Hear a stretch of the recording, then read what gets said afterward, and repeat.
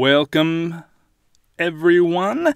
Here is a story I found interesting. Now, it's from Thursday, October 24th, 2019. Headline: Lawmakers demand answers over troubled company's $4 million grant to house migrant kids. So let's go through it. I don't want to read the entire article to you. I will have a link to this article in the video's description, but let's kind of go over the highlights here. So the lead paragraph: Democrat U.S. House members want to know how an unlicensed North Carolina group home operator won a multi-million-dollar federal grant to house migrant children barely a year after one of the company's facilities was shut down over abuse and neglect, and where the money is now. Okay, that seems legitimate. So yeah, what we have here is a group home that was shut down for various reasons. A year later, the Administration for Children and Families, which is a division of the Department of Health and Human Services, awarded that same group almost $4 million in a grant. So what the hell's going on?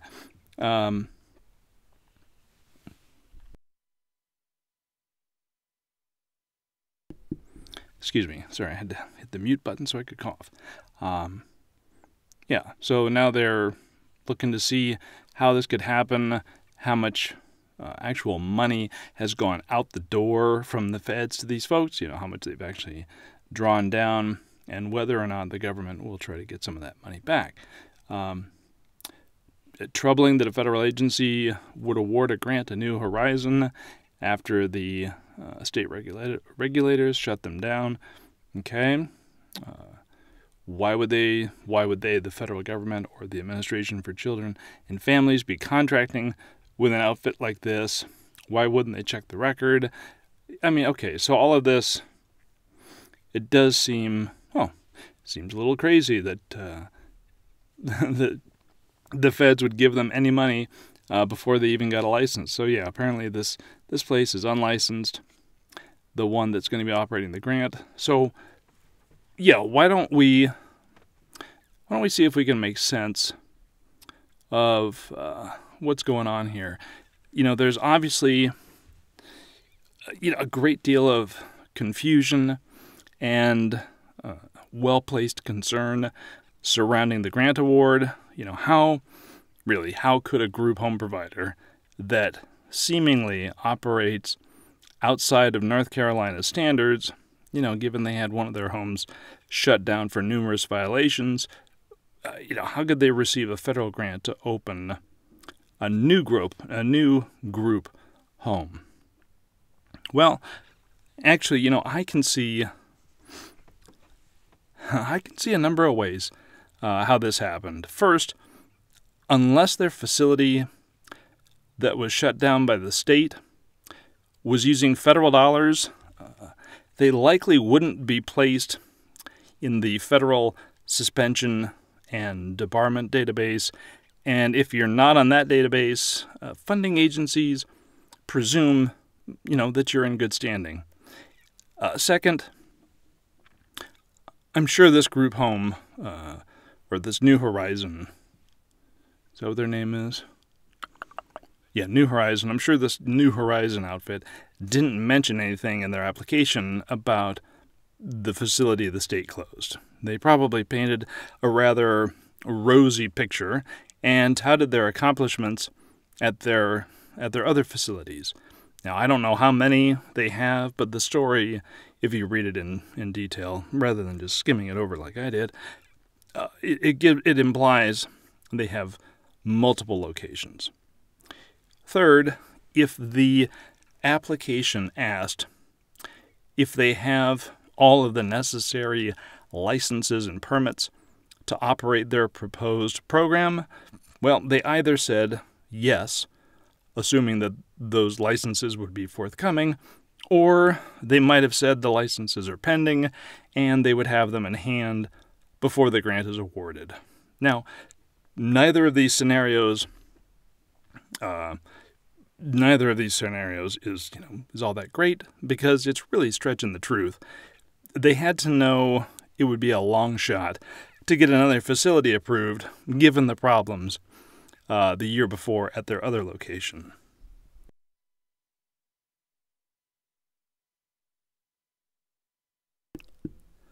And finally, if the application asked if they've had any legal issues or other material problems that would prevent them from executing the grant, they probably just said no and figured they wouldn't get caught. Now, this is all speculation, of course. I haven't seen their application, that they submitted to the Administration for Children and Families. I'm just kind of walking through how this is possible that a shady operator could receive a grant like this. And I fully understand why the congressmen are concerned. I mean, they have every reason to be, and when they eventually get answers, they can probably help to make changes in the approval process.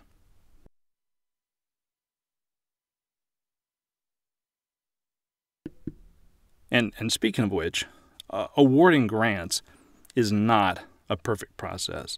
It's based on the assumption that people are being honest in the materials they submit to the feds, and it assumes federal employees are doing the best they can with their due diligence. Part of the pre-award due diligence involves checking a grantee's financial stability, their history of past performance, the quality of their management and control systems, results from any audits or reports on file with the federal government, including the suspension and debarment database, and their ability to implement the statutory and regulatory grant requirements. Well, if no red flags appear, the awarding agency will move forward with processing the grant. Again, absent any red flags, why wouldn't they move forward? So, a group home facility shut down by a state regulator in all likelihood would not hit the federal funding agency's radar. Again, this is speculation on my part. Excuse me. For all I know, there's a federal database of these group homes, and maybe it wasn't checked, or maybe the information was inaccurate. Who knows? I'm not even sure a federal database like this is even necessary. A few extra questions during the pre-award due diligence phase could solve this problem. Question: is your organization currently licensed and in good standing with your state's regulating authority?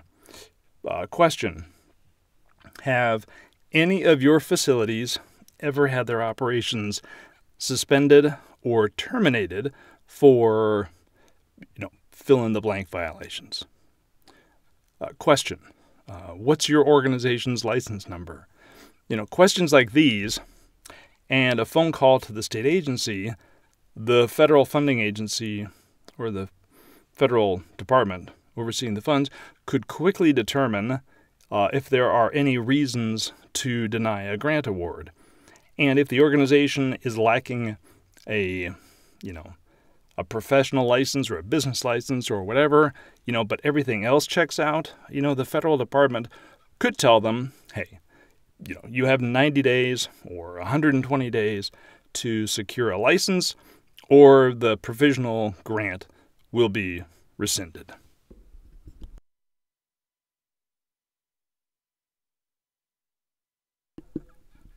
So, while I share the concern of these congressmen and the local North Carolina officials, I can understand how things like this slip through the cracks. When you're dealing with people who, by nature, are fallible, but who are also doing their best, unfortunately, shit happens. And I don't like the people are overwhelmed excuse, but the Federal Department of Health and Human Services is the busiest department in terms of grant-making volume. Mistakes are bound to happen. And hiring more people isn't the answer when your management or oversight systems aren't working properly. You can hire all the people you want, but if the system is broken, you'll just get more of the same. So, again, based only on what we know in this article, it sounds like an extra layer of review needs to be added to the pre-award due diligence phase. And the awarding agency, well, they need to claw back every dollar they awarded to this group home operator. I hope the congressmen get some answers soon so they can put solutions in place. This is just one. Think about it. This is just one $4 million snafu. Think of how many more are out there that haven't been discovered yet. It's kind of scary. All right, that's my news and commentary for the day. If you enjoyed this, feel free to like it or give it a thumbs up, and please be sure to subscribe and hit the notification bell so you'll be alerted when the next video is uploaded. Thanks for watching, and I will see you next time.